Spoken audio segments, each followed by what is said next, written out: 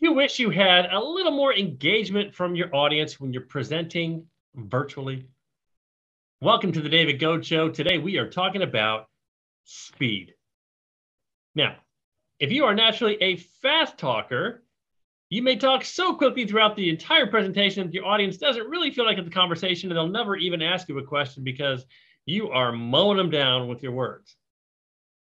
But on the other hand, if you're dragging a little too slow, they could get bored and tune out that way as well. So what's the ideal mix?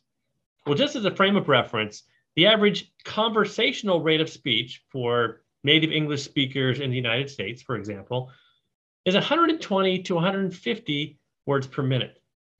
But if you listen to radio hosts or podcasters or professional speakers, sometimes they gust up from 150 to 170 words per minute.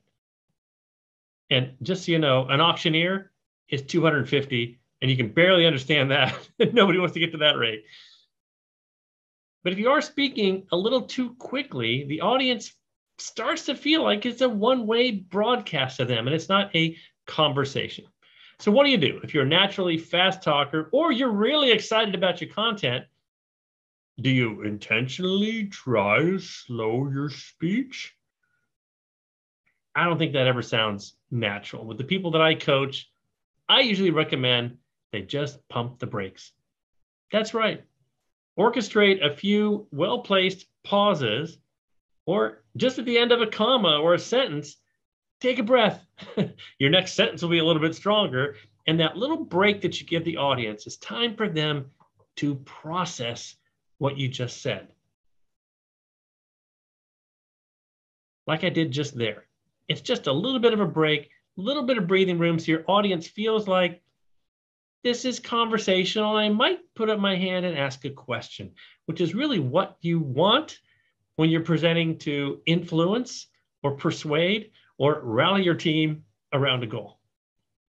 So that's the advice today, is to not to intentionally slow down, but to all you fast talkers out there, just pump the brakes every now and then.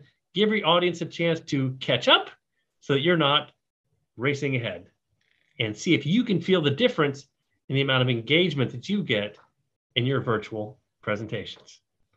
That's the David Goad Show today. If you have any question about presenting in person or online, drop it in the comments below. I'd be happy to do a show just for you. Thanks for watching.